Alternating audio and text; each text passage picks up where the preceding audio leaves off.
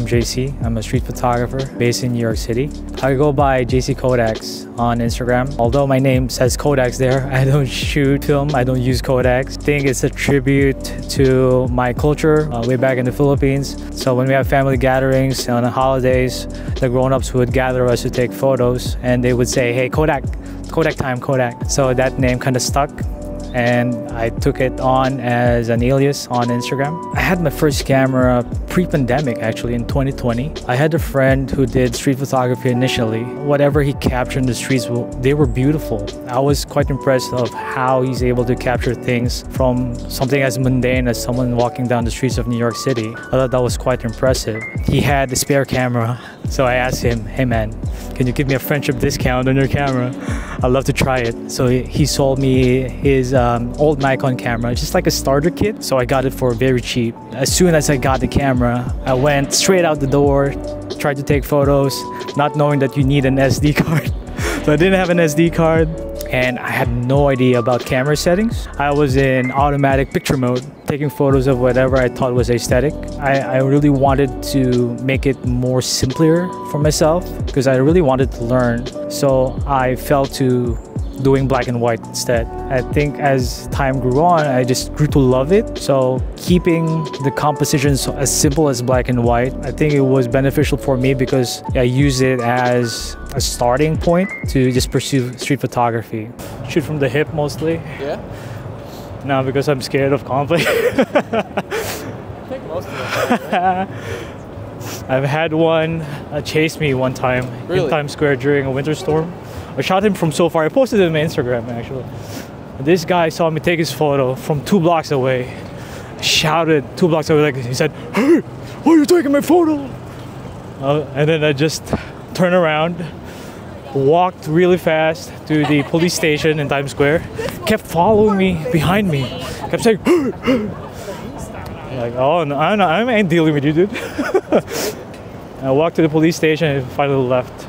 I tried to dabble in color, but I felt like every time I do color, I would still, saturate the hell out of every colors, and it would always be like silhouette, lots of negative space. And when I look at it, this still looks like a black and white photo. So I just stuck with black and white. I felt like if I want to be good at one thing, might as well just be black and white. I gravitated towards the work of Fan Ho because a lot of more modern photographers do reference their material to Fan Ho. Ray Metzger was great. Trent Park also has amazing use of light and shadow. My biggest idol would be Alexei Titorenko. I think he's a Russian-based photographer who used motion and slow shutter speed on his photos. He would capture like shadows of wispy ghosts going around the city. So I always try to emulate that on my newer photos. But more so, I look at the works of more contemporary creators like Alan Schaller. You have Phil Penman, really known in the tri-state area, I guess. Mark Fernley in the UK.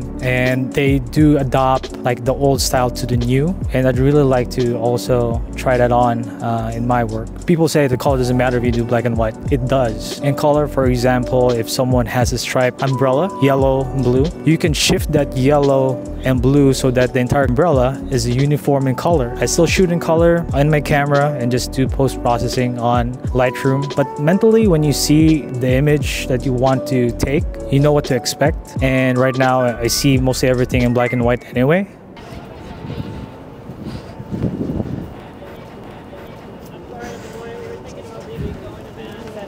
Nice.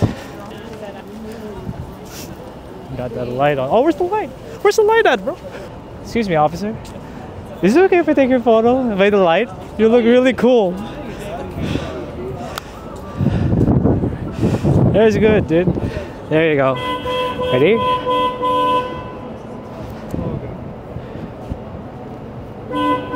Appreciate it, man. Thank you.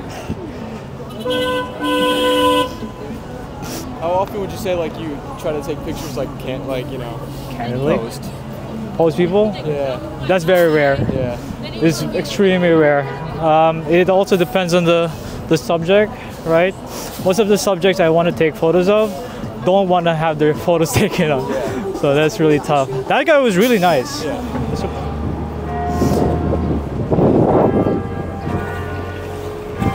Thanks, bro. Bump me. We're good? Shove me right there. Don't move, don't move. Okay. One, two, three.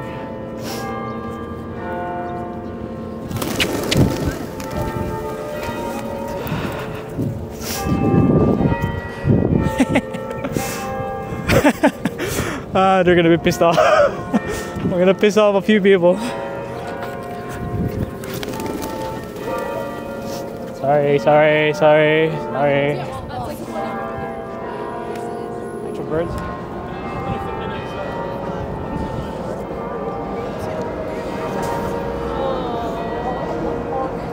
It's beautiful. Whoa! Oh, I missed that. Yeah, so I have a 9 to 5. I work remotely, but since it's 9 to 5, it's really hard to find time to go out, especially if I'm looking for light most of the time. I'm very much busy during the entire week, so I only have the weekends. And on Saturdays, if I have the chance, I would go out. I would say in a month, I would go out probably 2 or 3 times only. In the beginning, when I wanted to pursue street photography, it was just to hang out with friends also. I wanted to hang out with people with shared interests. I thought it would be a good way to engage with them, to walk around, hang out. Also to have a routine. Right now, it drives me throughout the week because I know at the end of the week, I get to take photos. Now I just enjoy it. I think the goal is to be able to do this as a routine until my legs give out. You know, hopefully by the time I'm like old, I'll still be, you know, taking my camera out for a walk. Even after probably I'm in the wheelchair, I'll probably still be shooting. I'm looking for a subject that crosses diagonal shadows, but a couple of people in the foreground, so I can have some negative space in the front. It's hard to get the perfect combination. You really have to sit here and wait. That was good.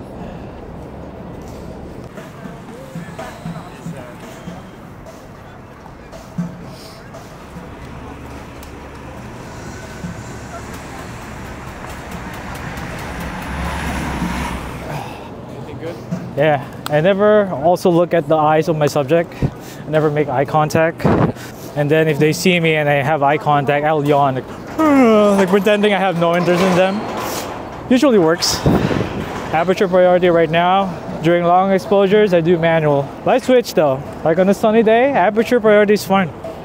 I used to be a gearhead. I moved from Nikon to Fuji and now to Sony and Ricoh. So at the time I was really into gear, but then every other upgrade that I did, my photo remained the same. So it wasn't really about the gear, but I was fortunate enough to have my dad, who also does photography. He gave me an A7R2. Then he also gave me his A7R3. And so now I'm primarily shooting Sony and Ricoh GR3 Street Edition. I've had this for probably 5 months. In terms of my lens, shoot 35, 2.8. It fell down the steps of the subway and each bounce was like a stab in your heart. But I tend to switch from 35 to my 20mm. I have a 20mm on my bag and also 85. I think I've exhausted all the possible shadow areas in New York City. And if you rely so much on just perfect light, the days that it's overcast, the days that are raining, the days that are snowing, what do you do? So I had to diversify my work, and of course you study the work of others, you study the work of the greats, and I found a lot of interest in shooting snow. You can create a lot of great contrast with snow because everything's white. I did night photography too, which was at the time was scary for me because there's no freaking light anywhere. You know, I have to rely on like the light of the buildings, car lights, car headlights, but then I grew to enjoy them. I would not rely on harsh light anymore. I can go out at night. Probably at the only time I wouldn't go out to shoot is overcast, probably, but I'm still learning. This guy's good. Shadow. He avoided. Just went out of frame. Chances someone walks there. Give it 30 seconds. Please. I guess that works.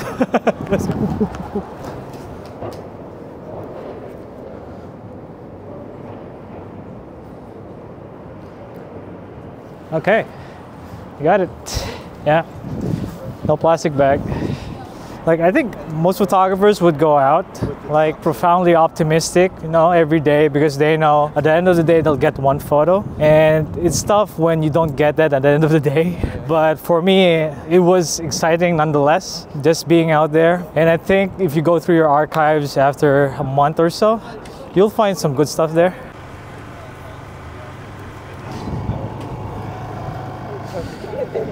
Nice.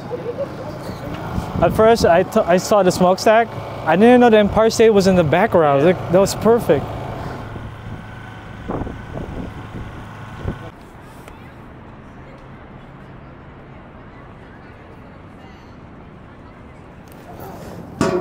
Ow!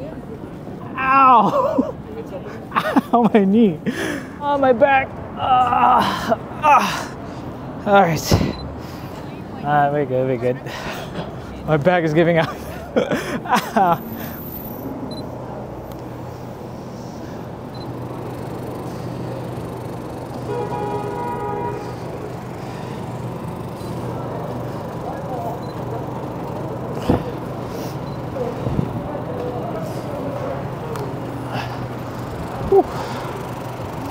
Huh. Good? Yeah. One of my favorite photos was shot in 2020 during the awesome winter storm that we've had. I call this whiteout. It was around 10 p.m. There was no one around. I was in 6th Avenue along Radio City building. So I was waiting for someone to just cross the street, but there was no traffic, no one around. So I stuck there for about 30 minutes to an hour, just waiting for someone to cross the street. And I was lucky enough, someone in a police attire crossed the street at the time while the snow was going down heavily, and there was all the traffic was like behind him. You can see that it's lit up by the Radio City behind him. What I like about the photo is there's like tire tracks on the snow that curves and goes around towards the subject, which functions like a leading line. I've entered this in a few competitions. It's gained some recognition a bit, so I'm very proud of this photo. Another photo that I love is a slow shutter photo on 5th Avenue. This was during rush hour, and I saw this well-dressed man on the corner. He was wearing a hat. He was just staring out in space. I don't know what he was thinking, but I didn't have a tripod and I didn't have an ND lens. So I just handheld my camera at f/22 and hoped for the best with steady hands. Glad that he stayed there long enough still so that he's a bit sharp here in the image, and around him in the foreground are the wispy people walking around him. And I thought that this is like a type of photo that's hard to replicate.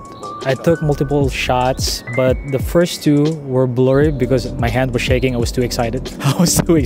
So I had to grip the strap of my camera real tight against my torso, you know, so it doesn't move. It was 0.6 at f/22. It was still super overexposed because I didn't have an ND filter. So I had to bring the highlights really down and post-processing in Lightroom. So first of all, I call this the Watcher. This is 2 photos in 2 different days. The first photo on the back is during rainy evening. I think this was Madison Avenue with the smokestack on the back. So I took this separately and inlaid it with a person with a hat. At the time you can see it was very evident it was pandemic time. He was wearing a mask there. I saw that the parking sign, arrow, and street light on the right hand side aligned perfectly with this other photo. So I thought that it would be fitting to put the image together to make it look like the eyes. The arrow of the park points to the subject, which was a weird coincidence at the time because I was just using it as eyes, but I realized, hey, it's pointing the freaking sign on the subject.